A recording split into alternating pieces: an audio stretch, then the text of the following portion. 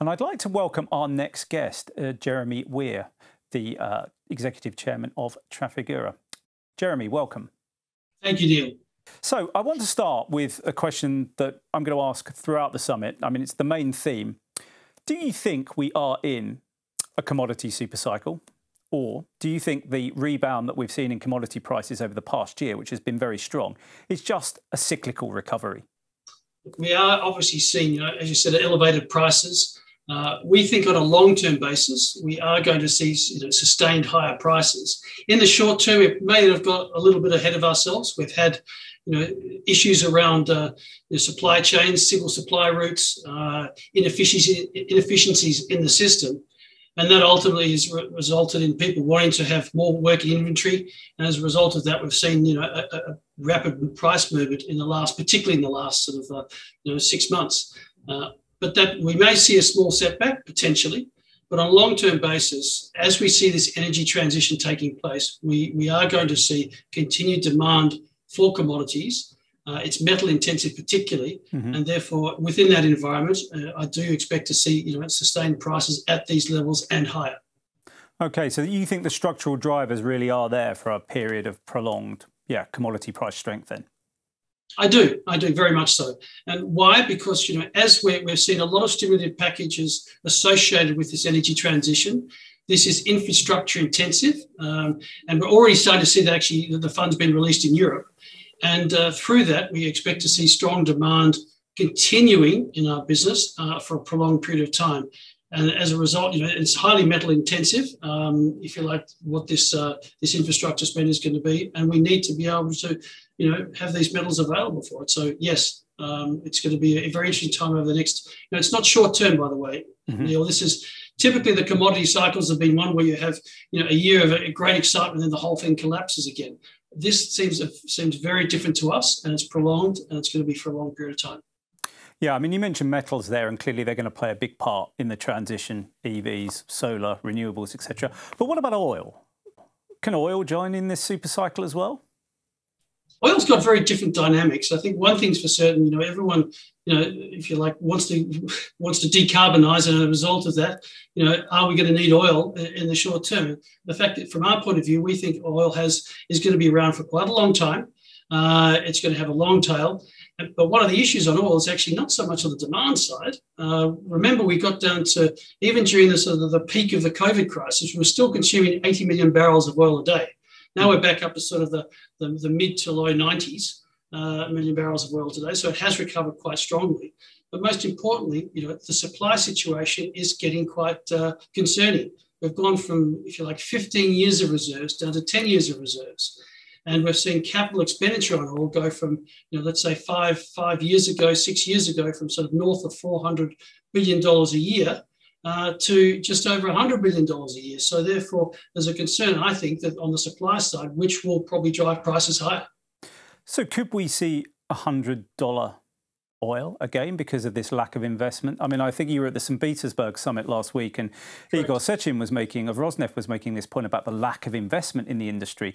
And we see pretty much every day headlines about big oil companies being told, not to invest by activists. And indeed, we've seen Shell sort of back down as well last week in terms of cutting its emissions. So, I mean, do you think a sort of a last spike in the oil price is possible before demand does start to plateau and decline because of the transition? I think it depends over what period you think the spike's going to take place. I actually think that there is a chance for oil to get up to those numbers because you need higher prices to incentivize. It also maybe depend on the cost of carbon in the future as well. You need to attract capital to the business, and the fact is that as on a forward-looking basis, the likelihood of capital availability for the industry and the cost of capital for the industry will be higher. So therefore, I think there is a chance we get up to those price levels. Do you think there's a risk that we're going to head for a disorderly energy transition? I mean, I mentioned there Shell. I mean, obviously, a Dutch court's told it to cut emissions. The IEA recently come out with a report saying no new oil and gas developments. We've seen activists put on the board at Exxon. I mean, do you think there's a risk that things are turning anti-fossil fuel, and as a result, we see a disorderly energy transition, with the result that prices could spike, inflation could flare up? I mean, is that a real possibility? Is there something you're concerned about? The rhetoric has definitely changed. It is very much focused on decarbonisation, and through that, the debate's becoming sort of quite active, shall we say. I think one of the important things is that we are in a transition mode. I would like to see it being responsible over a period of time. We've got emerging markets which rely on hydrocarbons to create value and wealth and prosperity for people. We do need the oil, and we do need energy. And there's a risk if we take a very sort of severe view on life and want to wind down hydrocarbons very, very quickly, because we're not ready yet for the transition to take place for electrification across the globe. Do we turn the lights out? Now, that could be absolutely catastrophic. So we just need to have a rational debate about this topic and recognise that we just can't sort of turn the switch and go from one sector, to another sector overnight. It's going to take a serious amount of investment, a serious amount of time, and a serious amount of technology. Mm. And of course, the risk is, if we do see a spike in, say, oil prices to 100, it's the poorest parts of the world that will suffer in that context. Correct, but also remember, some of these countries require oil production for their own wealth creation as well. They are producers, so I suppose it's a mixed bag. But I think most importantly, when you go to some sort of emerging markets, they really do need the hydrocarbons to basically emerge out of some of the poverty that exists in those countries. And that's problematic. So therefore, I think it's just we need to understand that we just can't apply, if you like, developed markets and European or US standards to the rest of the world on a unilateral basis. Yeah, and what do you make of things like the IEA report? Obviously, Trafigura is a huge oil trader. When they're saying no new oil and gas developments, that's not realistic, is it? Look, I think over a long period of time, well, first of all, the IEA report is a long term. We're talking by 2050. Okay, yep. So this is a marathon. It's not just a short term sprint. But we do have to transition out of hydrocarbons, and we do have to do it logically and sensibly. And therefore, I think we're planning now on a long term future basis. We have to go down that trajectory. But it's not here today, and it's not here tomorrow. It's going to be a long term process that we have to amend our energy stack and energy mix. Okay, but just to go back to one of my previous points, you wouldn't rule out a spike in sort of energy prices if that investment doesn't come through?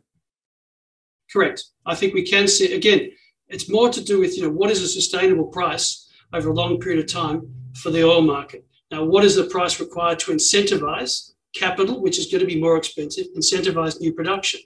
You are seeing the independent oil companies move, transition their business model to be, if you like, broad-based energy companies. So we need to ensure that we can supply oil when it's needed for a period of time.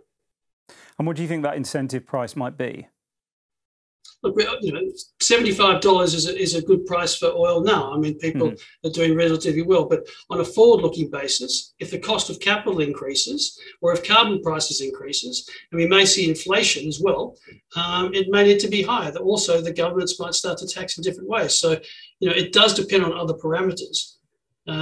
So I'm not here to forecast where the oil price is going to be in 5 years' time. Yep. It's really the incentivization of what price needs to incentivize new production. Okay, well, let's turn to the energy transition in a bit more depth. What part does a big commodity trader have to play in the energy transition? We're about supply chain management. So, we have a very integral part to play. As a business, we're generally asset light, so we can reorientate our business. We still trade, a significant volume of oil, currently in excess of 7 million barrels of physical oil a day.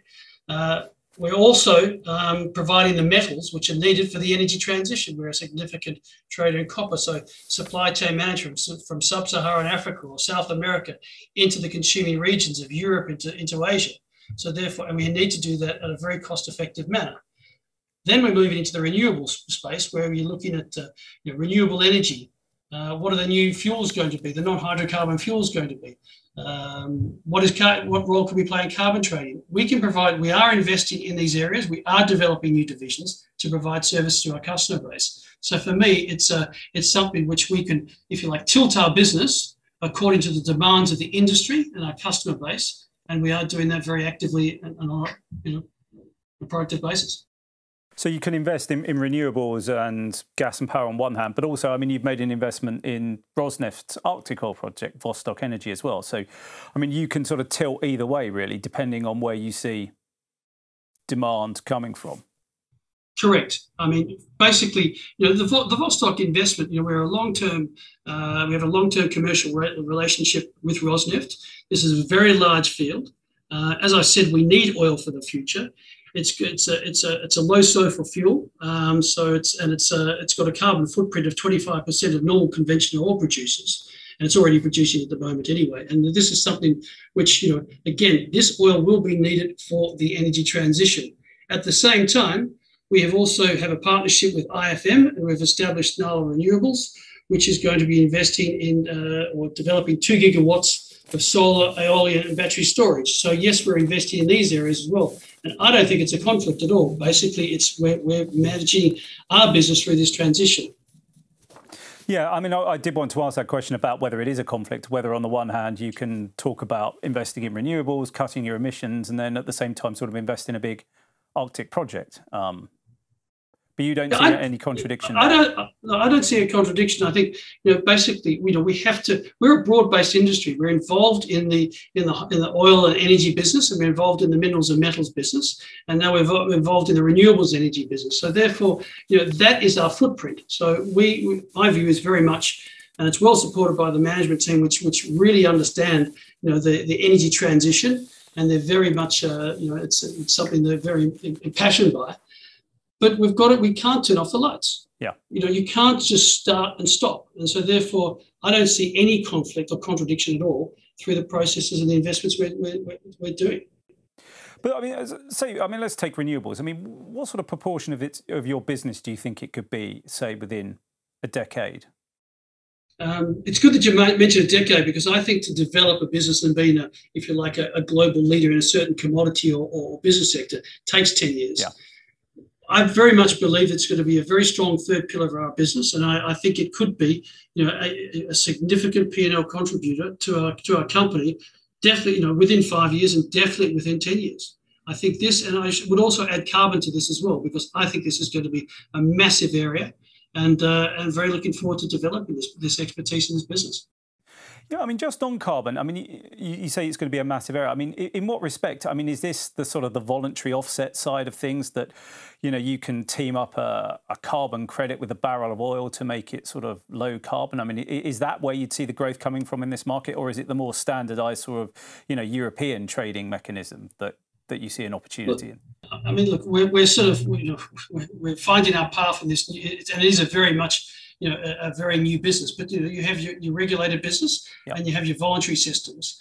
I do think you're going to have to see some changes within the voluntary systems to have proper accreditation processes and a regulation for these businesses to give them, and to allow some degree of convergence to the regulated marketplace. What do we see? I think there's going to be a lot of services that we can provide. We've already done and provided zero carbon shipments of condensate and naphtha in this area. We're getting a lot of inbound from our mining customers about zero carbon shipments of metals. So it's and so therefore a combination of understanding your carbon footprint, which we are trying to do as an organisation anyway, under our sort of obviously scope 1 and 2, but also scope 3 emissions, and then providing these services to customers as they, if you like, to decarbonise the supply chain. And given the sizable footprint we have as an organisation and the breadth of commodities, it can be applicable to all parts of our business. So, I mean, do you think carbon credits can help secure a future for crude oil, LNG shipments, etc.? I think actually to sort of have a zero carbon oil is going to be challenging. But I think to do zero carbon supply chains is a different matter. Yeah. We have to look at other sort of systems for sort of further reducing the carbon footprint of oil and other hydrocarbon businesses. But it's going to be it will be an important part, particularly on the supply chain side. In the minerals and metal side, it's going to be equally important, more important, simply because obviously it's I think there's more capacity to move the needle for those particular businesses.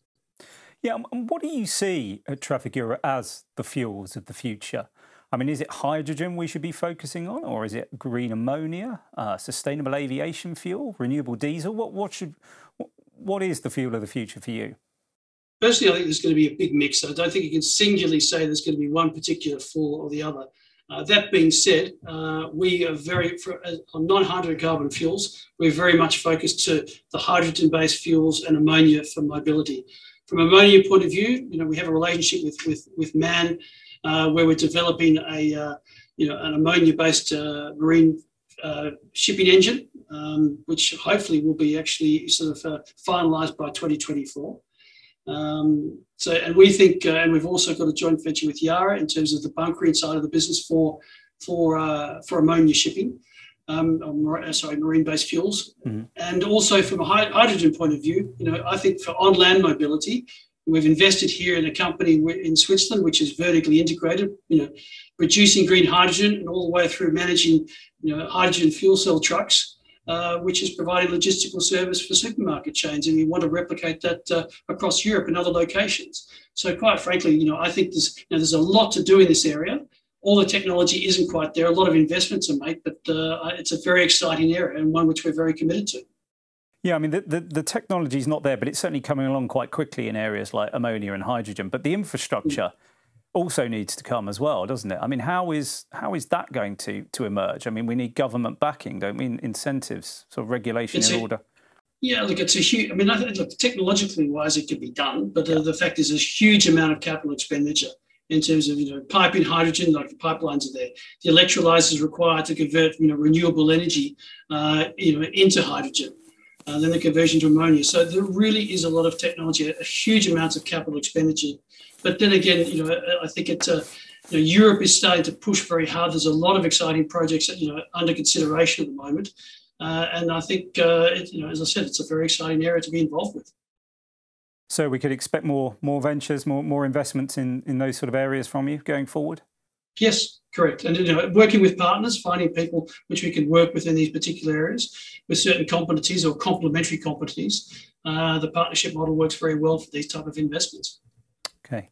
Now, one of the things that sets Trafigura apart from some of its peers is your metals and minerals business, which is obviously quite big. And the shift, as we said, to clean energy is going to require a lot of metal: copper, nickel, cobalt, etc. I mean, the World Bank is saying that we might need over 3 billion tonnes of new metal to achieve the 2 degree C future. But where's all this copper, cobalt going to come from? I mean, is the world going to be able to produce enough of it to hit these targets, do you think?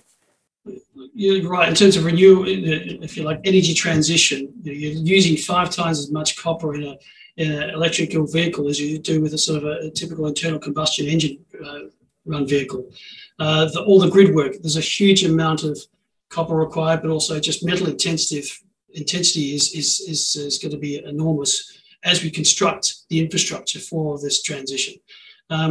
We forecast demand to increase effectively. I think it's by 10 million tonnes by the end of the decade, and it's currently it's a 30 million tonne. It will be a 30 million tonne market, so it's quite a significant increase. Yet we've only got supply in our forecast by about 5 million tonnes. So we've got significant deficits on a forward-looking basis. So therefore, what do we need to sort of address this problem? And we have been sort of, if you like, discussing this with various bodies and administrations around the world. Price can be one incentive to increase the supply, but the issue is it takes a minimum of 5 and normally 10 to 15 years to develop a new mining operation. So what we need to try and do is, if you like, speed up that process without reducing to our environmental impact studies and all the proper things that you need to do to develop something responsibly. But we need to actually be far more efficient in developing new resources. Yeah, but the problem is, I mean, it seems that every big new mine that is proposed comes up against some sort of opposition from local communities or campaigners that, slows the process down more and more and more. That is the issue. And unless we address that, we're going to have a serious problem, because copper prices can go significantly higher. You will see some sort of replacement, maybe on other materials and scrap metal, etc. But at the end of the day, if we want to electrify, we need copper. So therefore, we're going to have to find a solution to the problem. But do you think price isn't the solution? It isn't the only solution. Yeah, but do you think policymakers are aware of this? Actually realise? I think they're increasingly aware. The sort of dialogue we've been having, people are starting to understand the complexity of the problem and the issues around the supply chain for these metals which are needed for the transition. And so therefore, they are becoming aware. They just don't necessarily have the solution yet, but they're becoming increasingly aware of the situation. Yeah, but I mean, obviously you're sort of making some moves in the battery supply chain. I mean, you sort of helped with the buyout of Vale's New Caledonian nickel mine. Goro was one example. What you're doing in the DRC with artisanal supply. I mean, from the customers you're talking to, are they concerned that, China Inc., as it were, has sort of cornered the market for battery materials, and they are starting to worry about their supply chains where, a Western car maker is going to get its material from? Are those fears sort of coming through for you? Well, really, I mean, okay, China has a significant portion of the manufacturing of batteries at the moment, yet they've also got the largest number of electrical vehicles on the road, so therefore that's understandable. In their own country, I think they have something like 5% of the raw materials that they need, and they've obviously, through their offshore acquisitions, maybe have something in the region of 30%. So therefore, there's still a lot of, they might have the manufacturing capacity, but not necessarily the supply chain and the raw materials for that. We are seeing significant changes within Europe and the US, where people are looking to develop, battery manufacturing centres within trading regions. So therefore, I think you'll see the dynamics changing, particularly as we're sort of in more and more electrical vehicles and are being registered on the roads and being manufactured in these areas. So I don't see that being a particular problem. When in relation to some of the metals, you mentioned nickel. Yes, we've invested. We saw the need for these type of materials. Nickel is a very important ingredient in the battery, in the manufacturing of batteries for EVs and industrial purposes. And so, therefore, we will be a significant supplier of those to the international marketplace. And in cobalt, we have a joint venture with the government of the Democratic Republic of Congo. This is where we're providing sustainable jobs for artisanal miners which are extracting cobalt. It's regulated. They're getting proper market prices. It's been, we've got supervisory processes by NGOs to make sure it's all done properly and correctly. And this is providing livelihood to hundreds of thousands of people. It's also a significant supplier of cobalt to the world. So this responsible resourcing initiative is something which the world needs, and it creates, if you like, employment, for the local people as I said, in a responsible manner. So it's critical that these processes take place and these supply chains are in existence. Okay, we're running short on time, unfortunately, but just a few more questions I'd like to get through. Thermal coal, I mean, it is probably the most hated commodity out there. Yet, I mean, we've seen reports that you're potentially interested in creating sort of a vehicle, almost a bad bank for sort of coal assets that are unwanted by the majors. Can you sort of tell us a bit more about that? I mean, is that a venture you are interested in getting involved in? Well, I think I can't tell too many details because it's still under concept, but coal is still, we're in this transition. Coal is still,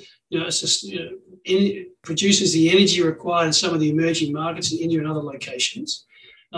We recognise that coal long term is not a commodity of the future, but to transition, we have to do this in a way. And we're looking, quite frankly, at a private public partnership where we can wind down a coal industry by 2040. Leaving 70% of the reserves in the ground and ensuring, we get investors into a vehicle and ensuring we have a fund overseeing this as well to provide sustainability and jobs for the people which are left behind as you close down industry and ensure the mines can be closed down properly. So this is something, it's a concept we're working on at the moment, but again, it's trying to manage a transition. It's not trying to be opportunistic around something, because I think you've seen some people sort of getting out of an industry, trying to sort of extricating them from a sector, and yet the business is still there. And I think we've got to try and have a long-term sustainable solution to this industry. Okay. Now, last but not least, you released half-year figures last week, and they were a record, really. I just sort of $2 billion of net income in the half year. Never mind the full year. I was just wondering if you could tell us how you did it. Look, it's been a very pleasing set of results for the company, following on from a strong year of last year. What we're seeing is, it's really a very strong performance across our entire commercial trading division. Each book, each centre has really performed very well. We've increased volumes, got a very, I'd say a highly skilled dedicated teams running the business, and very happy with what they've been able to achieve. And our industrial asset base is turning around. So it's as you say, a very strong set of results, very pleasing set of results, and but it's reflective of, I think, the position we have in the marketplace. So you think you've taken market share? I think we have taken some market share, but again, as I mentioned beforehand, a lot of that's to do with managing market volatility, servicing customers, being able to have the working capital and a higher price regime to ensure that you can provide the services which your business is designed to do. So yes, we've taken a bit of market share. Yeah, I mean, it's interesting. I mean, personally, I thought that last year might be the high watermark for the industry in terms of profitability, yet these conditions, decent trading conditions, have continued. Look, I think we'll have to see how others perform. I can't comment on other businesses, but from our perspective, I see a great opportunity set on a forward-looking basis. The existing businesses are performing well.